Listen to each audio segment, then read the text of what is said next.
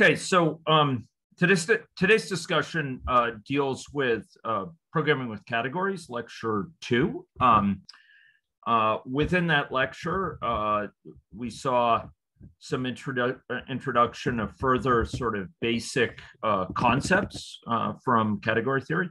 So some basic definitions of a category theory and an attempt to articulate kind of a categorical perspective on things, kind of a categorical way of looking at the world that appropriately enough is based on relationships and based on a notion of the roles that things play within a certain structure as really the point of focus, and where we have composition, where we have the ability to compose one thing with another systematically, and in a way that preserves structure, in a way that that maintains the structural integrity of the things being linked up. Within this context, we saw the notion of shapes as probes, and there's this somewhat of necessity, given where it is in the course, somewhat hand-wavy notion of, we can kind of have a notion of an observer, and with a shape like an arrow, or, two objects, or two objects which have a morphism from each to the other. We can think about that shape as somehow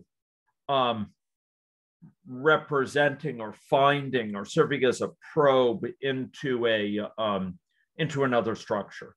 And there's this notion of kind of generalized elements that came from that was related to this, where Brendan Fong, who is presenting, commented, for example, if we have a set A, and then we have another set of size 1, you could think of the elements, while you could name each of the elements of A more categorical perspective is one that focuses on the relationships. It focuses on the links. It doesn't require us to go into A and talk about each element of it. Rather, it talks about the relationship between another set, this one element set, and the set A. And the observation was that if you talk about all functions from a one element set to the set A, those are in one-to-one correspondence with, that is, they're isomorphic to. There's the same number of them and we could think of them as kind of labeling or being labeled by the corresponding elements of A to which they go. So there's going to be one function that goes from, the only possible input to the first element of A. And there's going to be another function that goes to the second element of A, and the third element of A, and the fourth element of A. And of course, we're talking about these elements right now. But once we think about these functions, we'll just realize, well, there's a set of those functions, and the set of those functions can be thought of as the elements of A. It's kind of the elements of A in another way, and it doesn't require us to look inside the set A. It's just the very existence of those elements tells us about A, tells us everything we need to know about A. There was further an introduction of preorders and monoidal categories, which we kind of examined ahead of time within our last discussion. And very quickly, Brendan talked about duality, this notion that we could think about a category, and it has morphisms in it, and it has objects in it, and that's useful.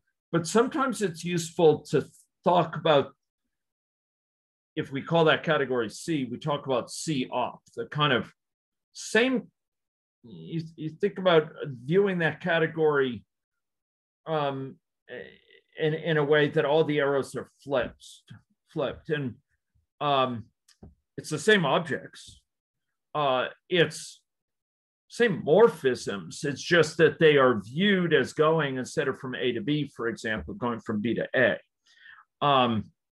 And we treat that kind of opposite of the category, C op, as a point of real interest when it comes to many areas of category theory.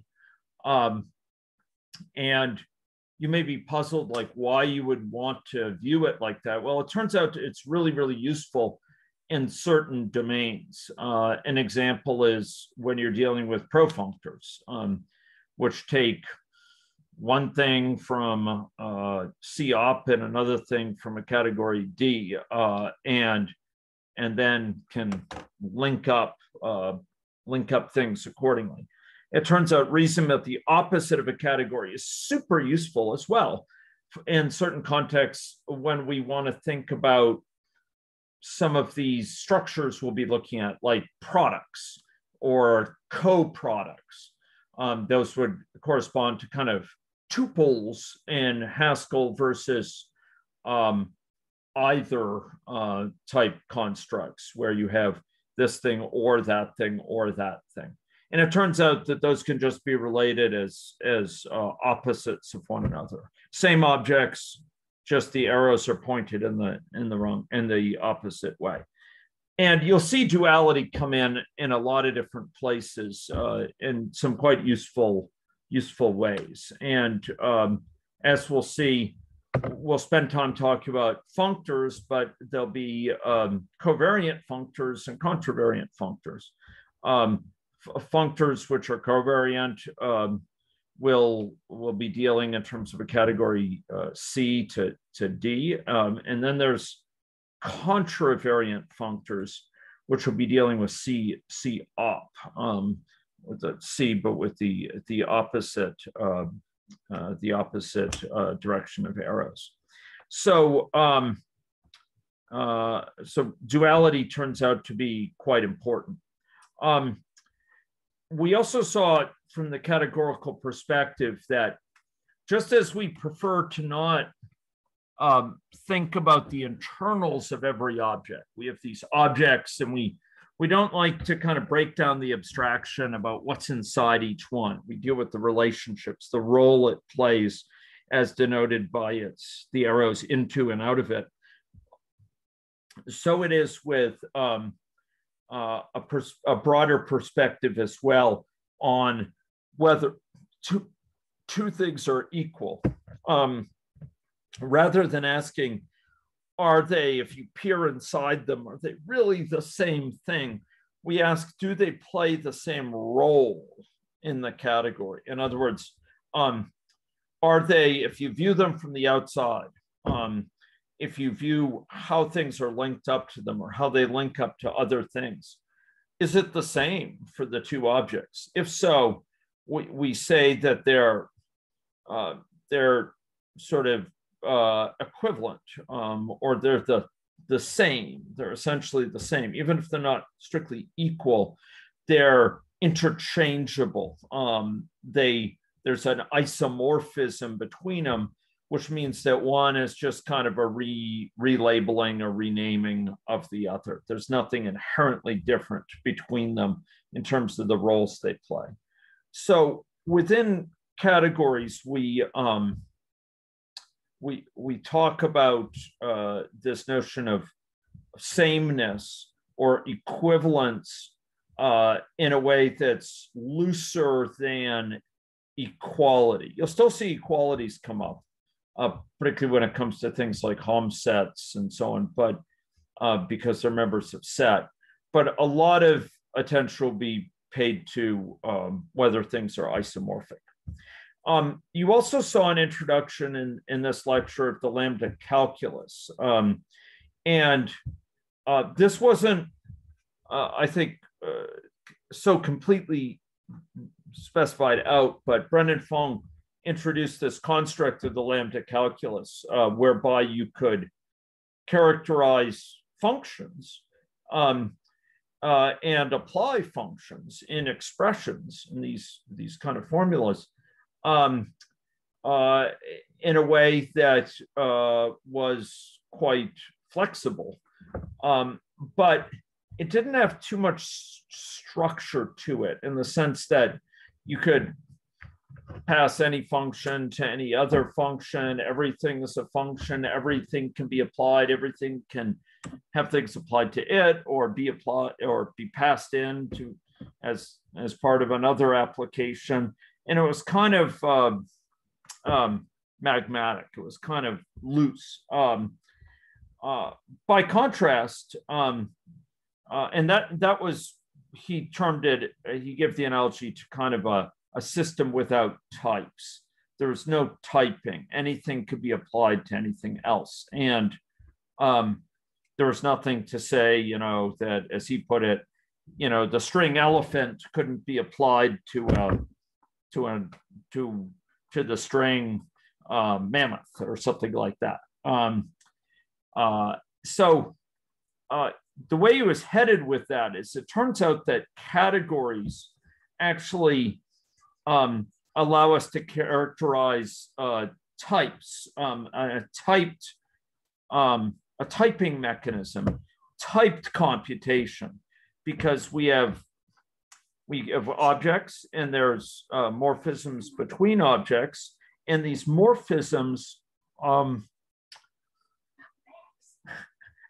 sorry, family intrusion here in my teaching, but we have morphisms between objects, and really, for one morphism to be composed with another, they have to line up end to end. So if we have a morphism from A to B and another morphism from B to C, then we can compose them. We can have, so if we have F and then G, we can do F and then G, or G after F. But if they don't line up, we can't do that. And you could think of this kind of lining up and this kind of ability to be put end to end, meaning they line up in terms of the objects as associated with types. Not everything can be applied to everything else. You can't compose any two morphisms. They have to be, one has to output things that the other can input, that it can legitimately input. It take this morphism goes from A to B. It kind of, you could think of it as kind of, if you think of it as a function, it can output a B. And the next one takes in a B, it inputs a B, and it turns it into a C.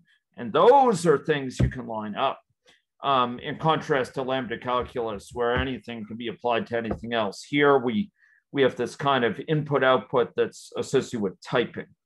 And so categories add this extra structure atop of lambda calculus that is associated with types. And Brendan, spoke very briefly about this balance between flexibility and on the one hand, and structure, and sort of capturing germane abstractions and sort of the essential features of a given situation within our context, as we do with categories. And so much of category theory and the categorical perspective is about structure as captured by relationships, and its preservation as we map one thing to the other. We don't just have any old mapping. We have mappings that preserve the essential structure of what they're working with. For example, a homomorphism between one ring and another.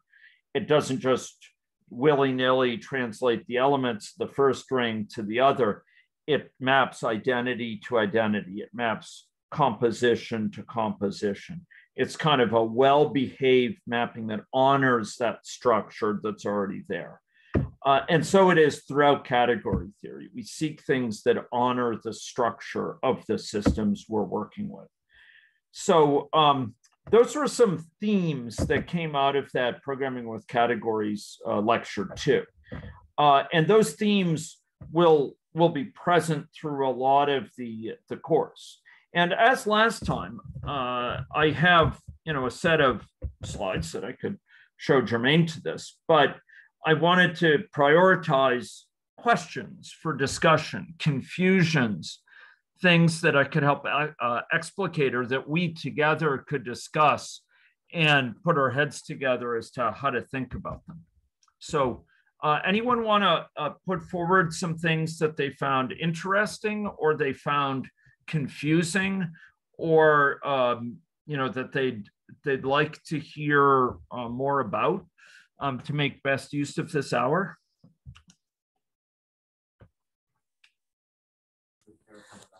I found, I liked when he went over the ideas of like when he was thinking of categories. So the whole, like, he had kind of 3 groups. He had the shapes, the pre-orders, and then the monoids.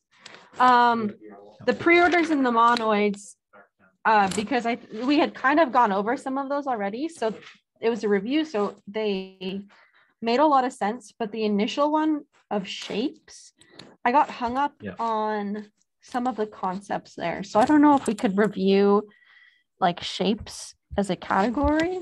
I know that was probably first as the most basic, but I had issues mostly with the arrows that he put in, or like the morphisms that he had for the shape.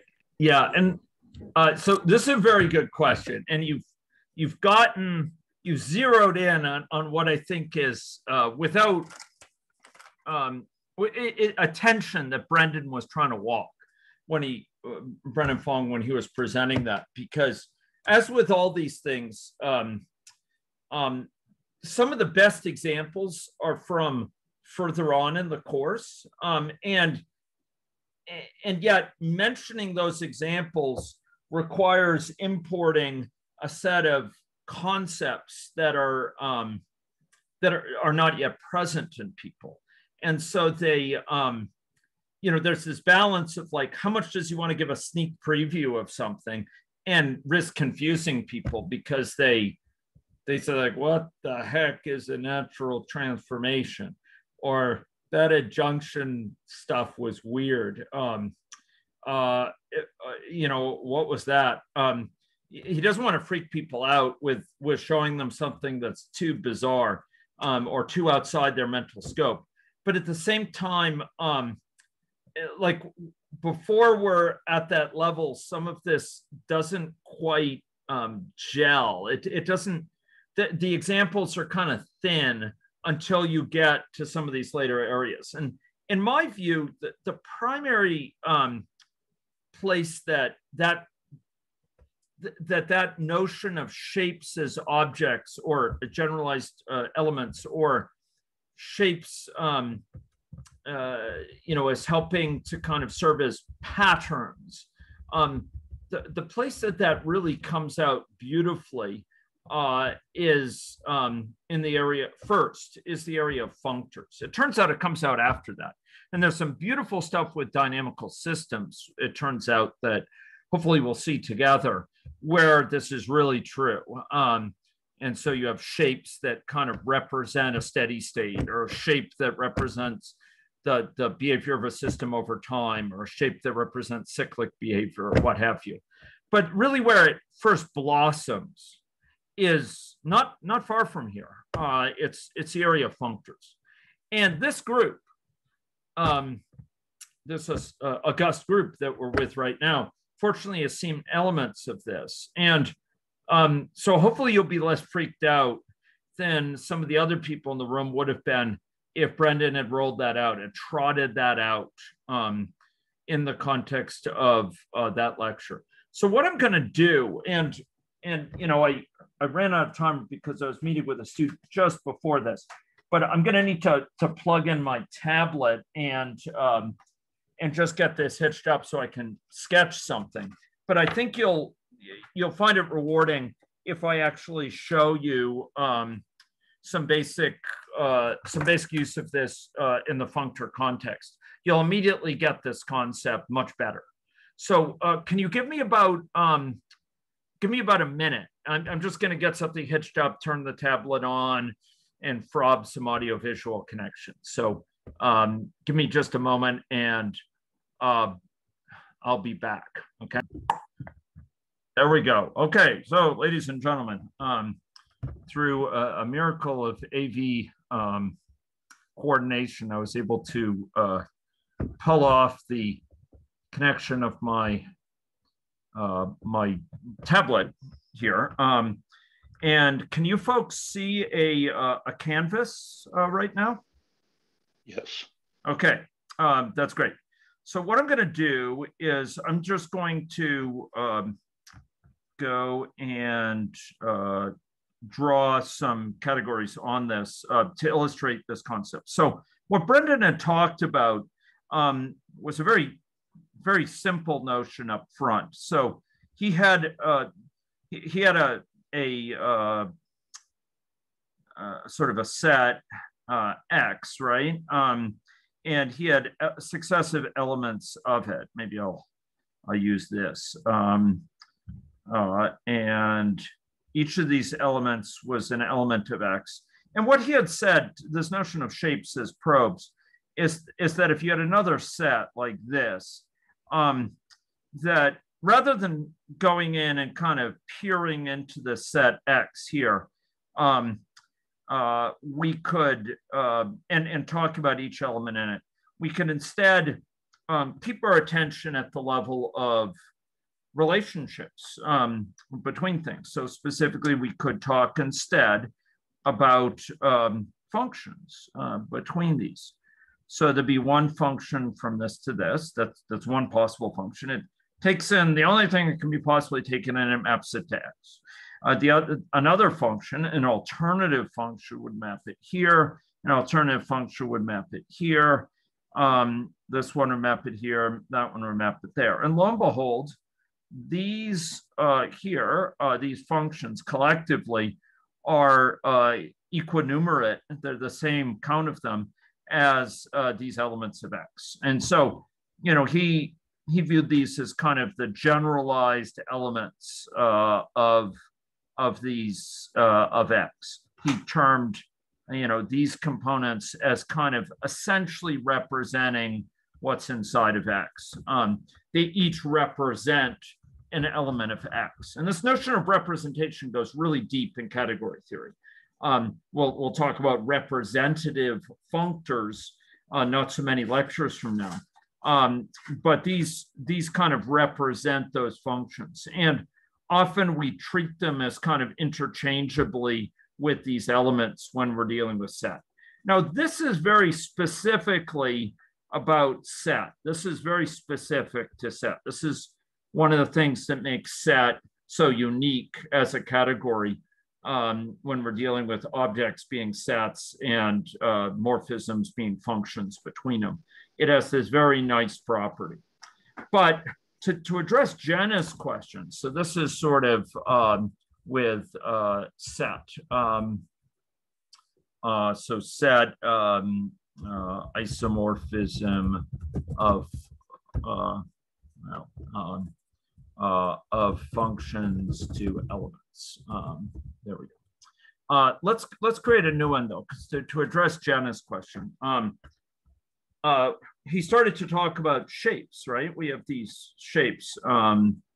Wade, you raised your hand. Did you want to ask a question about this guy first before I go on to the general case?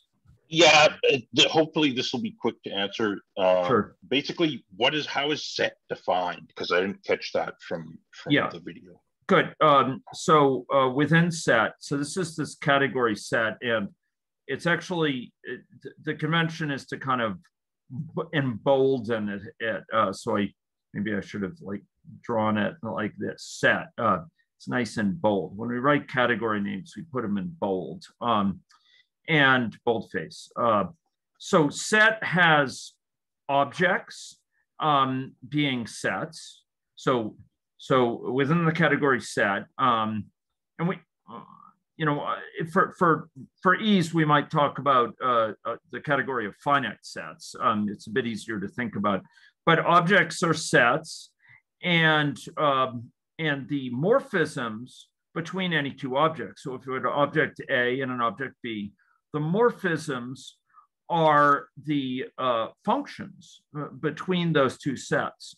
So within set, this is an object here. So this would be, object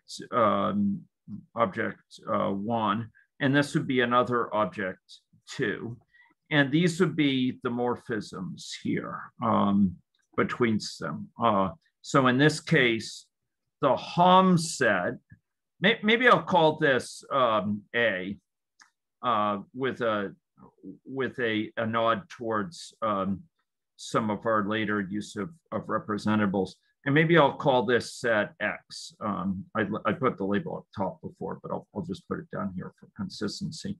So the Hom set in set is the name of the category, A comma X, or if you prefer, Hom of set in set of A comma X consists of exactly the set of all of these morphisms. These are all morphisms. They happen to be functions because we're in set. And each function maps everything in the source set, right? A function to do its job, it's a standard definition of function, to do its job, to be an honest to goodness function, it has to map everything in the source set, in the domain, to everything, to a corresponding selected one in the codomain.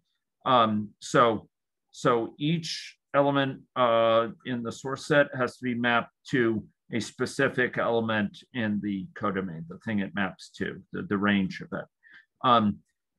And collectively, the set of all functions from one set to another set is the Hom set. It's the morphisms between A here and X. Does that make sense? Yeah, that's clear to me. Thank you. Okay. Any other question about that? We'll be viewing set a lot. Set will be one of our favorite categories. It's a category we understand everything about. We can enumerate. In fact, you did. For your exercise last time, you enumerated all the functions between various sets, and those are all in set. Those are all Hom sets you enumerated. The possible functions between them. And it's a very nice category, but it has very little structure to it. There's actually like the internals of a set are kind of this jumbled bunch of stuff. There's not much structure. We'll later be dealing with categories where the objects have a lot more structure, and where the mappings between them preserve that structure. And that will get really interesting. Like instead of being sets, those will be monoids. And the morphisms between them will be monoid homomorphisms, not any old mapping, but ones that preserve the structure. And there'll be lots and lots of cases like that. There'll be functors, and between them will be natural transformations, the things that preserve the features of those functors as we map between them. They preserve it in a nice way. Or the objects will be categories, and we'll have functors going between them that preserve the structure of the category.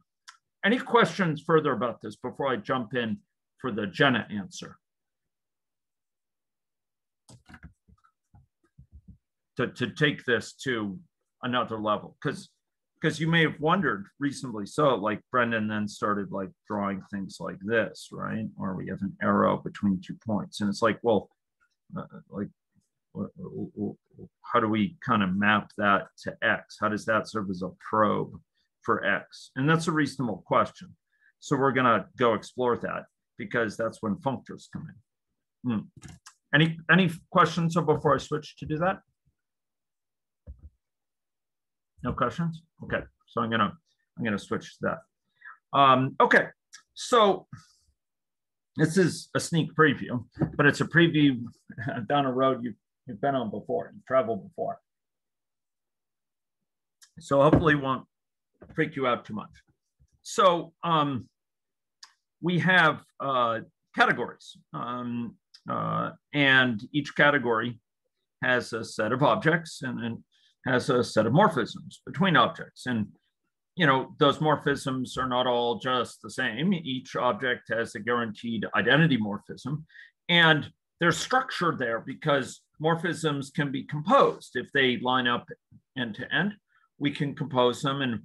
And any two morphisms that line up end to end has to have a composite of those two morphisms, F and then G, which is itself in the category. And if you compose on either end with an identity morphism, you have to get, if you compose it with another morphism, you have to get that other morphism back. And it has to be associative in a nice way. Okay, so we have one category and we have another category. To make this colorful, maybe I'll make this the red category. Maybe yeah, there we go. This is the East is red, Dong Fang Hong. Okay, so here's one category and here's another category. And when we're dealing with this, now we can start to talk about this mapping of shapes in ways that we couldn't earlier. Like when we were in set, we didn't have a way of kind of saying, oh, there's a shape and it maps to, so this is mapping of shapes between categories with functors. We couldn't really represent like, oh, there's a, I should make it that color. Let's choose, back in black. And here we go, boom. There we go. And maybe we'll start with just a dot here. And then we have a bunch of dots over in this one here that are of color red. There we go. Okay. So here's a probe, okay? And Brendan was talking about mapping of probes to sort of find things or to identify things or serve as patterns to match things elsewhere. How would that work? Well, a functor's job in life is going to be a structure preserving mapping between categories. So maybe this is over here on the left, category C, and maybe over here on the right, we have category D. Okay. And a functor will map all objects to objects. So maybe it'll map, this is one possible functor, right? That's just one of many. There's actually another functor, which will map it to this one, right? That'll be another possible functor. And I could draw many such. So it has to map objects to objects. And you may remember, and we'll get to it, it has to map morphisms to morphisms too, but not just to any old morphism, but to a morphism connected to the object. But let's start with the object. So here, if we take this object in C, we map it to an object in D. Okay, well, that's very nice. We have this kind of mapping, but if we think about all such functors, this is one functor in blue. I'm going to draw another functor in navy blue. There we go. I'm going to draw yet another possible functor over here in gray, okay? And another one in magenta. These are all alternative functors. They're not all occurring at once, but they're alternative functors. And you'll notice that each of them kind of finds an instance of that dot over here in D, right? And if we think about like the full set of them, I won't draw it out, but if we think about the full set, this kind of finds, if we think about the full set of those functors, it finds all the dots over in D. And you could say, well, yeah, so I guess that's true. It's very nice, but isn't that basically what we did, here? We just kind of found all the elements over here. And the answer is, yeah, it's actually pretty much a similar thing here. But now let's go look at something more interesting than that. So what I'm going to do is I am going to go and I'm going to look at a more interesting shape. This will be like the walking arrow. Okay, and I was hoping, but I am disappointed by the silicon truculence that I'm not going to be able to directly sort of take these out, but I'll take them out one by one in a kind of manual way. Okay, there we go. And they've left some detritus. Okay. So let's think about, suppose we had now, hey, get back there. Oh no, not magenta. Okay. Okay. Here's our what Brendan called the walking arrow. Okay, this is a walking arrow in the sense that you talk about someone being a walking encyclopedia, or they're a walking compiler or something like that. Like they have this incredible. They're the essence of whatever you're attributing to them. They're a walking scholar. This is a walking arrow here. It represents arrowhood. And now let's draw some more structure in D, because we're going to be finding arrows over here in D. Okay. Unfortunately, Christine's message to me is blocking it, so I'm going to have to close that. Okay, so we're going to draw some arrows over here. We need to find some arrows, so we're going to put some arrows in. Otherwise, we'll be coming up short. So here's an arrow, boom, and maybe here's another arrow. And obviously, I could flesh that out. Apologies for the crudeness of my arrow. My drafting instructor will be disappointed. Okay, so if I want to find all arrows, well, the idea is to use a functor again. So what's this functor going to do? Well, functor is going to, this light blue functor is going to map this guy, say, to this guy. Okay, and this gal is going to be mapped to this gal. Okay, there she was. Okay, boom. And that's functors is mapping objects. But remember, functors map morphisms. In fact, so much of our attention, the real interesting thing with functors are they're going to map morphisms to morphisms. So to what morphism will this map? Well, we don't have any choice. If this maps to this guy and this maps to this guy, this morphism has to map to this one. In fact, there's no functor, and this is getting to the heart of the matter. There's no functor, for example, that is going to map this one to this one and this one to this one, because there's no arrows between them. It's got to do something with this arrows. It can collapse things. It can map them to the same one other things are being mapped to, but it can't just delete it. It can't ignore it. So this dot can only be mapped to things which have an arrow out of them. And this dot can only be mapped to things which have an arrow into them. So this functor can map this one to this one, this one to this one, and this arrow to that arrow. And that will be a functor. And hey, look, it found an arrow. It found an arrow in D. Okay, that's pretty cool. But that's not our only functor, right? Alternatively, we could map this one to, well, you tell me. I mean, can that one, tell me, can this one go to this one? Will it be a happy camper if it goes to that one? What do you think? Is the functor mapped to there? Let's suppose we try it, okay? And let's suppose we said, okay, this one's going to go to this one. Okay, now we need to map this arrow. And what are we going to map it to? Well, we're tempted to map it to here, but this arrow goes in the wrong direction.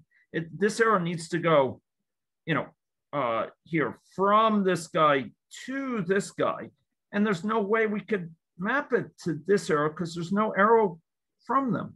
So it actually can't go this way. There's no legitimate functor that does this. And there's no functor that maps the arrow to this arrow because it's in the wrong direction.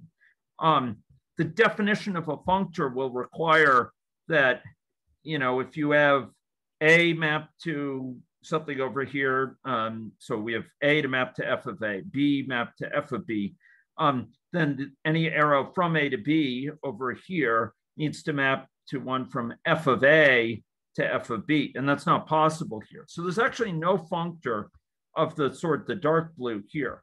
But where is there a functor? Could anyone tell me? Where can I find another functor? Where's there another functor hiding here?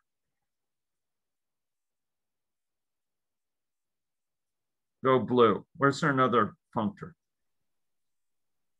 Well, okay. Yeah. I was hoping that was one of you giving the answer. There we are. Boom. So that one could go to that one. This one could go to, I think I'll choose non-planarity over, oh man, okay, that artist. Not the first time you would have noticed. Okay, there, boom. There we go. And sorry for the cross, but this one can map to this one. That is a legitimate functor. It maps objects to objects. So this object is mapped to, let's trace the arrow. This object is mapped to this one, the source. This one is mapped to that one, the target.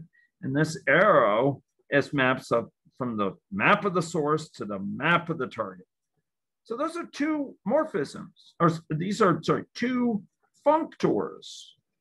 A functor between C and D. Now, a functor needs to do more than this. It needs to preserve identity morphisms. Like there's an identity morphism over here. It needs to turn that into identity morphism over there. It needs to preserve composition. But these are using the most basic feature of functors. We have found each functor finds an instance of the pattern of the arrow pattern, which is pretty cool. So, we can find that. Xiaoyan, you had a question? Yeah. So I'm kind of confused. So it's like, so the functor is find the pattern in D. So I'm not sure it's the exact pattern or it's kind of the minimum pattern or something. So for example, if in D, yeah, if between two objects, if there are two morphisms. Yeah. So between that, so yeah. Right. So it's a great question. So suppose that over here in D, we had like a morphism like this. Yeah. Is that what you're asking? Yeah.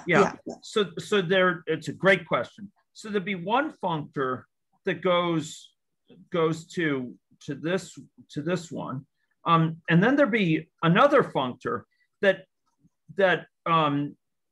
sort of, and at the cost of making this really ugly, maybe dark green, forest green. Okay. This would also go to there.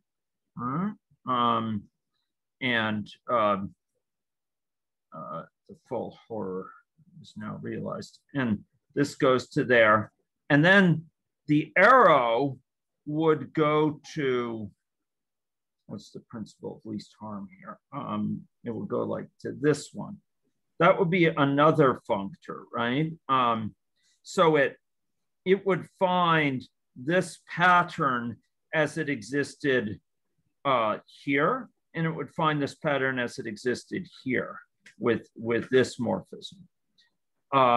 What is true for all of these is that all the objects over here in D and C need to be mapped into an object in D.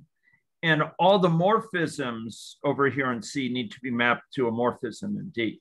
I'm going to show you one that's not obvious though, but maybe I'll answer the question that's just been raised. First, I should say, Xiaoyan, is that helpful what I said? Yeah, it's helpful. Thank you. Okay, someone else has their hand up, and unfortunately, I can't tell who that is because of the vagaries of the window management right now. But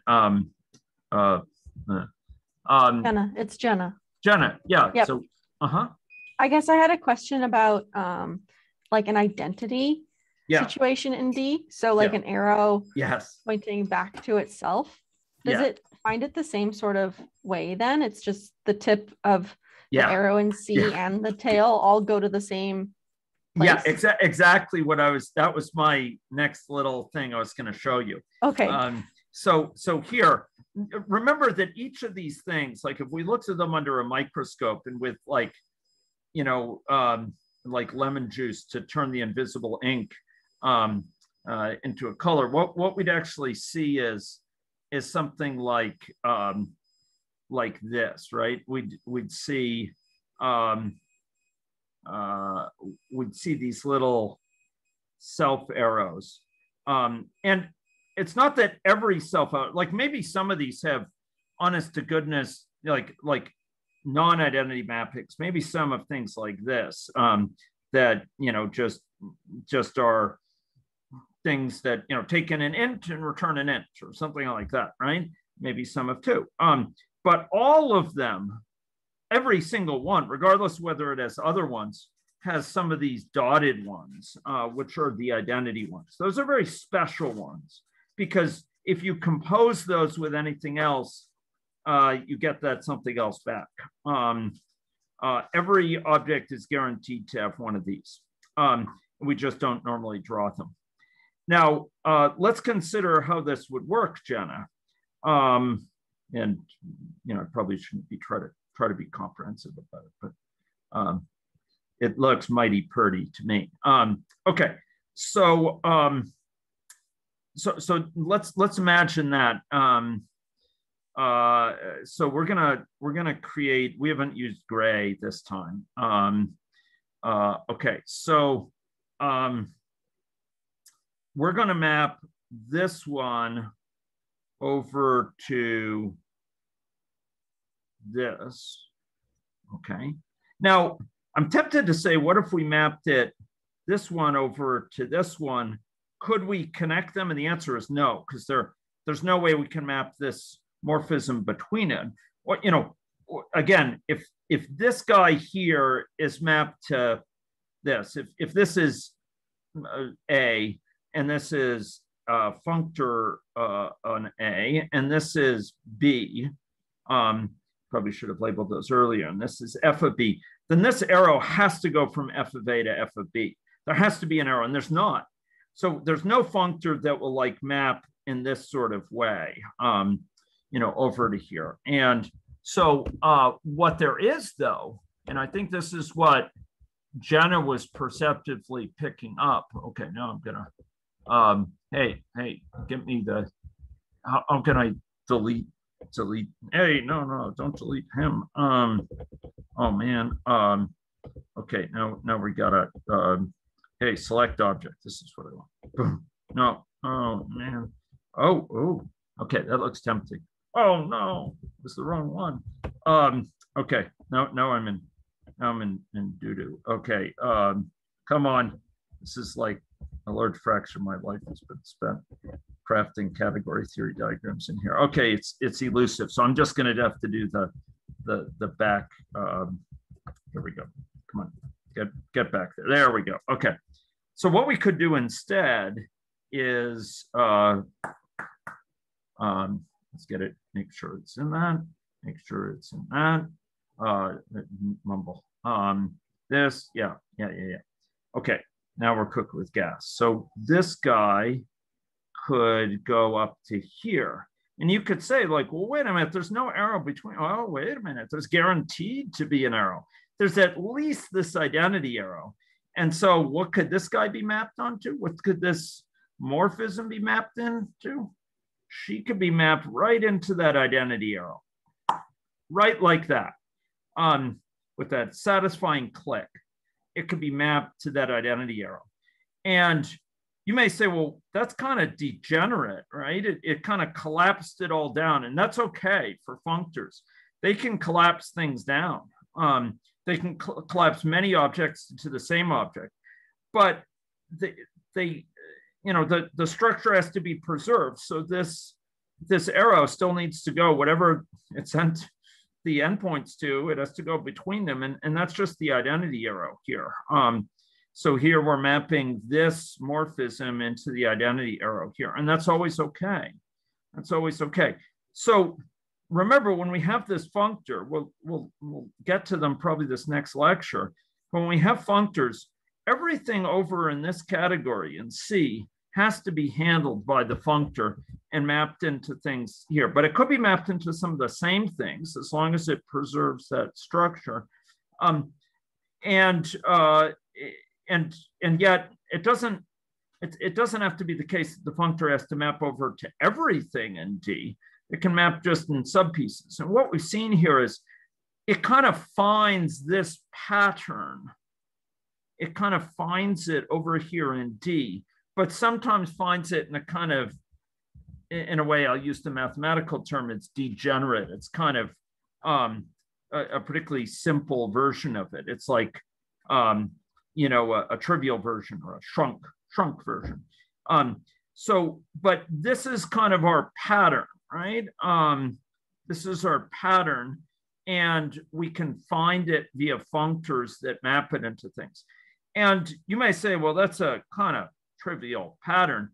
Could it be any old pattern? Could it be, a starfish or something over here? And, something with lots of,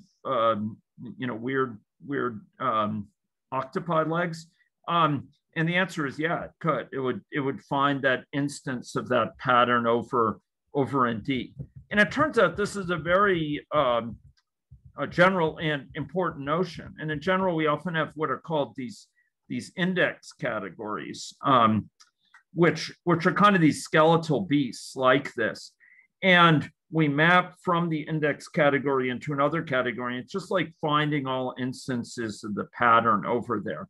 So if we enumerate all the functors, then we've sort of identified all instances of this structure over here in D, much as we did over here in set with our with our mapping like this. So here, Brendan was kind of had his hands tied behind his back because he didn't want to introduce functors. But this is not that one, the other one, the ugly one, right? This is kind of, you start to see its power, and it gets really cool because you can take this at many levels, and later we'll see like you can do this with dynamical systems and find these patterns. So this notion of pattern finding and of shapes like this, maps from them as kind of probes to discover structure, to identify regular structure that corresponds to them, extends throughout category theory in various forms and at sort of different levels. This is kind of the most basic level, which Brendan couldn't really speak about, but sort of waved his hands at. I don't know if that's helpful, Jenna, but that was kind of the idea that to which he was alluding. Yeah, very helpful. I get it now. That makes a lot of sense. Yeah. And there's some really cool things. Like there's some things where like this is a commuting square. You don't know about commuting squares yet, but you may have some sort of inchoate memory or primordial memory of them. But if this is a primordial square, is a commuting square. You can find commuting squares over here, and it's really cool. It's really, really interesting stuff and very deep. Okay. Unfortunately, that kind of maxes out the hour. I actually had lots of little slides I'd love to show you, but the more important thing is to answer your questions. And I hope this was helpful. I will have office hours for this class on Monday afternoon as normal. And I'm happy to answer questions, related to this material more generally there. I'll try to slip in some of the learning I was going to show today, in another session. But yeah, this is a notion of shapes as objects. And last time we saw some of these notions of pre-order and these pre-orders. I didn't note that really with a pre-order category, there should be an indication in the so-called presentation. These are called presentations of a category, abstractions, and you should really indicate when two things are equal, like if paths are equal from B to D, you should indicate that with a annotation here. There's a comment in their 7 Sketches book to that effect. If these are all the same paths, because this is a pre-order, there's only one link from B to D, from B to whatever this thing is, from this guy to this guy, then you would actually write this down that those equal. Whereas in a free category, any of these paths are different. They're different things. They're not equal. In a pre-order, we collapse a lot of that. It's all going from B to D is just one thing. No matter whether you go this way or you go this way or you go this way, it's all the same. So that was something about pre-orders. And then monoids. Well,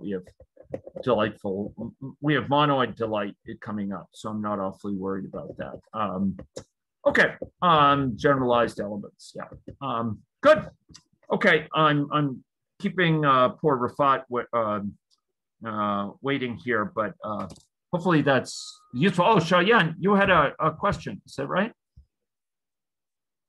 Oh, sorry. No, so maybe I have mispressed something. Sorry. Oh, okay. Yeah, good. Would it find compositions? Jenna asks, oh, yes. Would the walking arrow find compositions? Yeah, so you probably don't remember it, but a part of the properties of a functor, which is really nice, is it preserves structure. It maps categories in a way that preserves structure. And one of the things that it does, not only does it map identities to identities, it actually maps compositions to compositions. So if you have, I'm tempted to pull up the diagram again. If you have, an A to B and you have a B to C, and then you map each with a functor. So A goes to F of A, B goes to F of B, C goes to F of C. Then if you compose those two morphisms, A to B, call it F, B to C, call it G, and you get a morphism out from that composition over in C. If you map that, it has to map to the composition of F of F, like the translation of F to the other category, with F of G, and those have to compose in D to the mapping of the composite. So that's exactly right. Like, yeah, the walking arrow idea carries over. So if you had two arrows end to end, you could find these kind of composites. Mumble. You could do it, and so it's guaranteed to find composites and so on, which is cool. At least for me. So anyway, that's a little bit about walking arrows, and it's really about finding patterns. And you can find patterns for all sorts of things. And category theory is in some ways about patterns, because patterns are about relationships, and we find these relationships in other structures, or we find these structures as depicted by patterns in other categories, for example. Okay, great. Thank you. I hope that's useful. For next time, we will be looking at two things. Yes, I should screencast. Here we go. Mumble. Wait. Okay. There we go. So the single most important thing is this guy. But particularly if you want to learn more about preorders and monoids, Bartosz Mielewski has some really nice sort of material on that further expands on some of these ideas. And it's at this link, but this link goes directly to time 2944. And if you watch onwards from there, you'll kind of get the gist of it. I'd recommend that, but this is the most important thing. And I think we'll directly see next time. We'll be able to talk more in a more fulsome way about functors. Okay. Functors between categories and how they're structure preserving mappings and so on. Functors is structure preserving mapping between categories, and we'll see how they relate to Haskell structures in the form of functors with things like in which we can do fmap. We can lift functions conceptually from one category to another. In this case, it will be from Hask to Hask. Okay, that's all I best get to refi. Thank you so much. Take care there.